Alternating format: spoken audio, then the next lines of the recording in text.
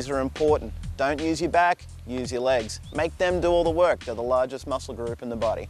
Okay, I'm gonna get Ruthie to jump in the toe side position here. She's gonna bend at the knees, she's gonna keep her hips driven forward, and she's gonna keep the bar down in a low position. You wanna think as if you've got a broom handle running through your hips. Wherever you point your hips, wherever you're traveling, that's the direction you're gonna go. So if you're in your toe side edge, always concentrate on keeping your hips pointed in the direction that you want to travel. All right, lead hip, lead foot, that's the direction. Also with your shoulders, face your chest, keep your shoulders level and point the middle of your chest in the direction. This keeps you in correct body position, especially when it starts coming to doing your toe side back rolls and your toe side front rolls.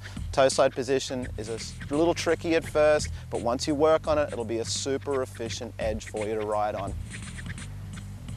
All right, here we have Sean Ordonez. See what he's doing? He's keeping his knees bent, his head up, his hips forward, and he's pointing his lead hip in the direction he's going. Now with kiteboarding and twin tips, even directionals, some people have a problem at the beginning with their switch. This is a great little way to cheat and improve your switch body position, especially when it comes time to trying to go up to wind, maximizing your upwind reach. Okay, I'm gonna use Ruthie. We're gonna pretend that Ruthie's right foot forward is her switch